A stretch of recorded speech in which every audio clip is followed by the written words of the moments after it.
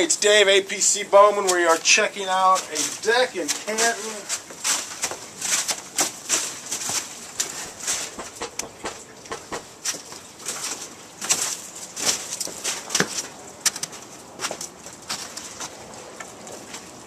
The rails are pretty loose. Some L brackets might fix that, maybe some larger bolts. There's the Safeway tower.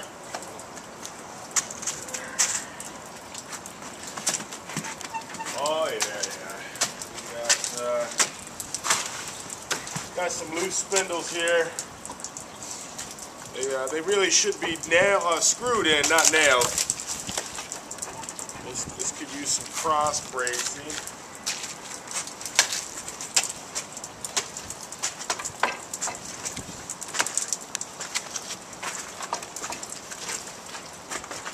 I would like to just say this is a deck that we're going to tighten up. It's not a deck that we built.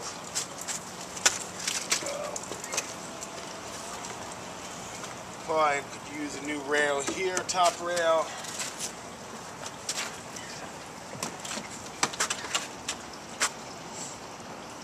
When you're this high off the ground, one thing you don't want to make sure is not going to fail are these spindles and these rails.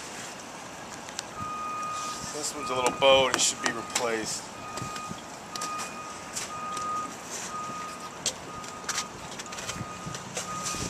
Technically this should be metal around here because this is probably working for either the hot water heater or the furnace.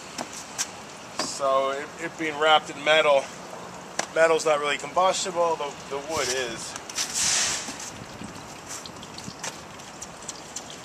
Yeah.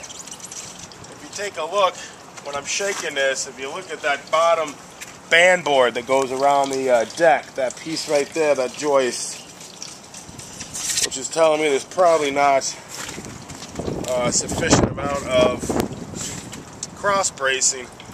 This is about 16 inches. See these nails? As you get here and here, they're on 24, then they go to 16, then they go to 24 again. Which is probably another reason why this thing is a little shaky.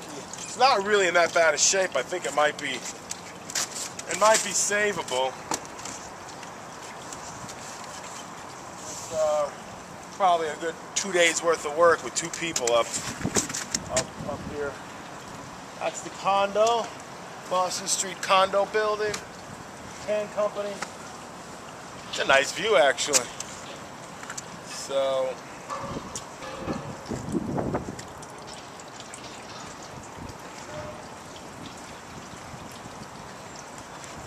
APC Bowman, thank you.